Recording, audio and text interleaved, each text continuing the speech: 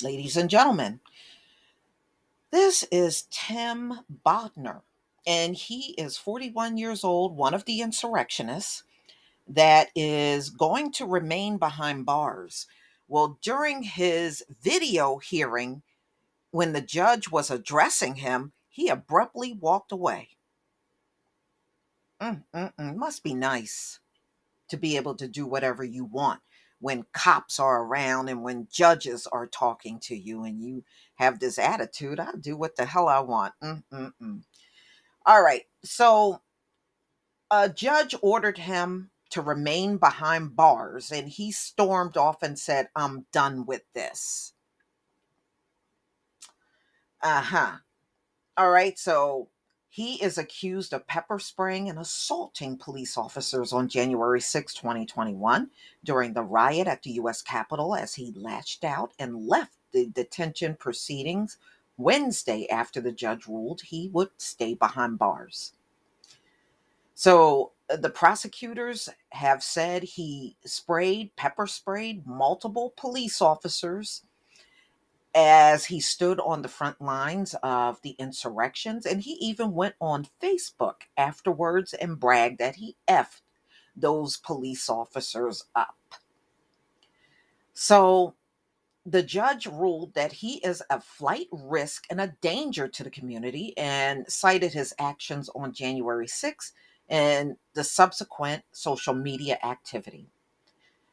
You got these dumbass comments that you're saying I said, but I didn't say these things. Well, they had access to a social media account.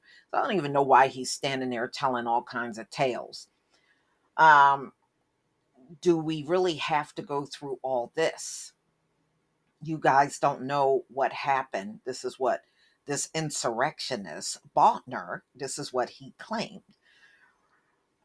He said, "You really don't know what happened. You guys are going to believe what you guys want to believe.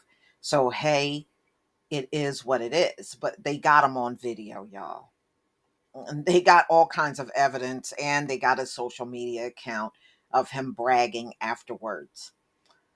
So, after he exited, he continued to reason for why he stayed incarcerated. Um, citing that de facto leadership role that day, noting that when rubber bullets rained down instead of running away, he, like a leader, picked up a can of chemical spray. He had no remorse at the time it happened. So when he pepper sprayed these officers, he felt nothing. Nothing that's indicated to me he has remorse. And this is what the judge is saying. Legal experts say new sedition charges prove a coup and insurrection on January 6th. So, ladies and gentlemen, he will remain behind bars whether he like it or not. They did not give any details on how long he will remain behind bars, but you know, he's standing there talking like they don't have any evidence on him where you can see these still shots of him, a video.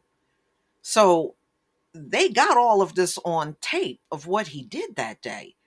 And I guess he seemed to think whatever he says, believe what I'm saying, not what your eyes are seeing. I guess he's trying to pull that stunt, and it is just simply not working on this judge. So we'll see if he gets any sentence. They didn't say how long he will remain behind bars. The judge just says that he is going to remain where he is. And I guess he don't like it. Oh, well, you're just believing this and believing that. You're not going to believe me. Well, that might have worked for y'all for a hot minute, but that's not working anymore. You know, it's just like the McMichaels when Travis took the stand. And I think they all got used to, well, my word carries weight.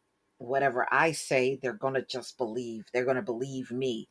You don't have it quite like that. especially when there's video involved. And there's a lot of footage of this insurrection, a lot. So for you to say something is not you, or you're caught pepper spraying cops and saying you didn't do that and your interpretation is wrong, all that stuff is not going to work for you anymore. But nevertheless, he is a flight risk. I do agree with that. You can't let a person like this out, you know, and he needs years with a big S on the end behind bars, as far as I'm concerned. I don't feel bad for none of these folks. They're really getting a very easy cakewalk, as far as I'm concerned. The way they are getting punished is downright laughable. And you already know something like this will occur again. It will be more violent protests. Like this was a very violent insurrection. And there'll be more to come, because you already showed and demonstrated in the courts in America that you are not willing to put your foot down and give the proper sentences to these people. What you have given them is a joke. I saw the last few a couple of days ago, and guess what it was, y'all? 60 hours of community service. How is that going to teach anybody a lesson? It won't. So, as long as they keep handing down sentences like that, you can't expect, you can count on, this happening again, and even worse.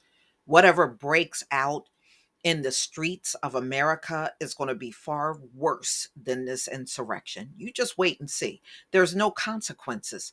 So why should they hold back from doing another violent protest? They won't. They won't, y'all. But please tell me what you think. Please leave your comment and subscribe. Don't forget to hit on the notification bell, and I'll see you on the next video. Peace, family.